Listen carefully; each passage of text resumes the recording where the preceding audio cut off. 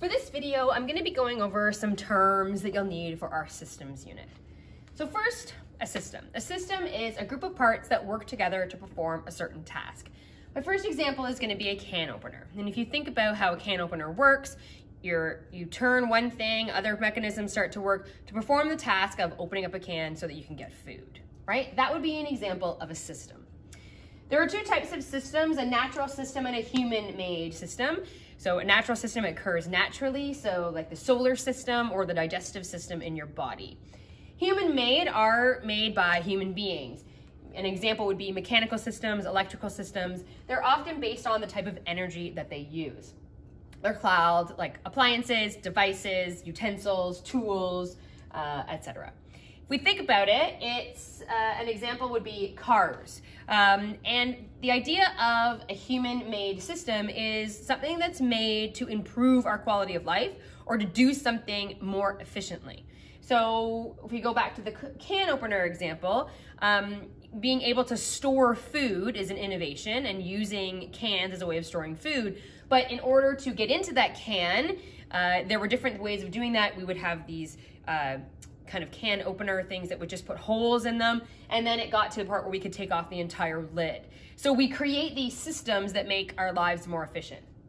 Another example would be cars. If we think about, we researched back in time about how cars began and all of the innovations and changes that have been made to the car as a system, it's become more efficient and helps us do way more things in our life. And we've gotten to the point where cars now have so much technology in them that they can drive themselves. So systems will often change as well over time and improve.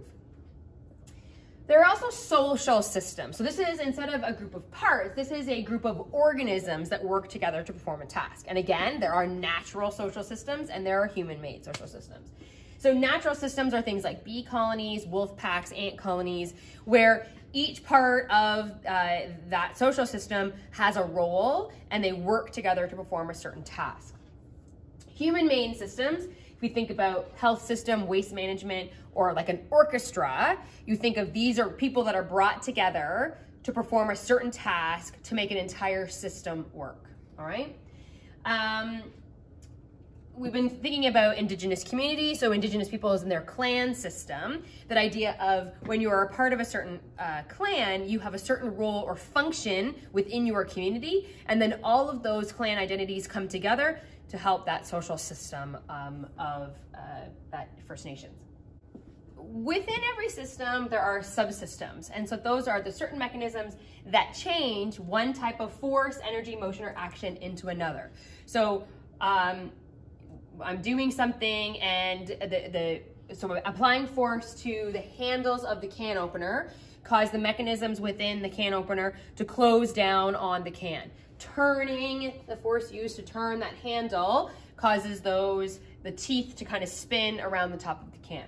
So those are those, mechanisms within a system that allow it to work. We think about the human body and we think about the organ systems within the human body.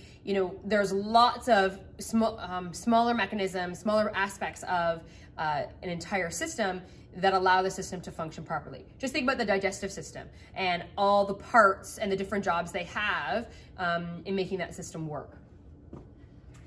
All right, so over time through through innovation and progress, we've developed industries around these systems. So an industry is that combination of systems working together to get things done. And there are those physical and social systems coming together. So if you think about construction, the construction industry, there are tools, equipment, machines that are involved in actual construction, digging holes, building homes, lifting things, pouring things, mixing things. But there are also social systems in place, land surveyors, real estate, the people that are involved in making that system work, right? So that would be an industry. In a system, there are always inputs, outputs, and side effects. So an input is everything that goes into the system to make it work, and the output is the task or service that's provided by the system. So if I think about a bicycle is a system that's created.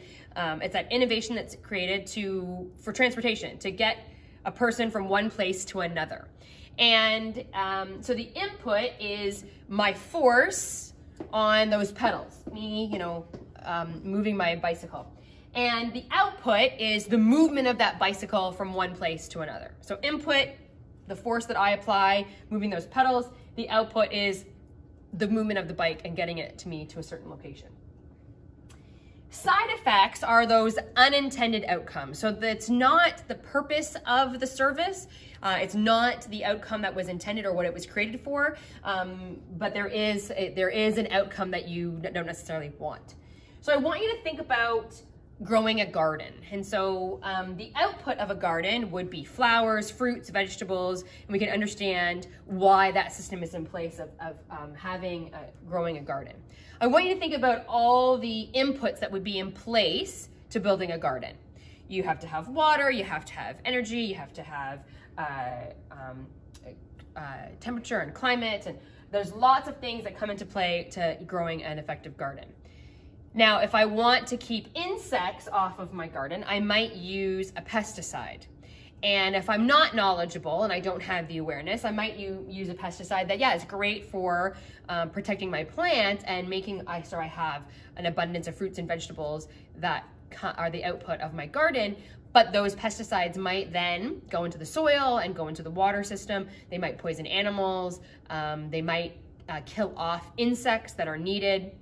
That would be an example of a side effect or an unintended outcome of that system.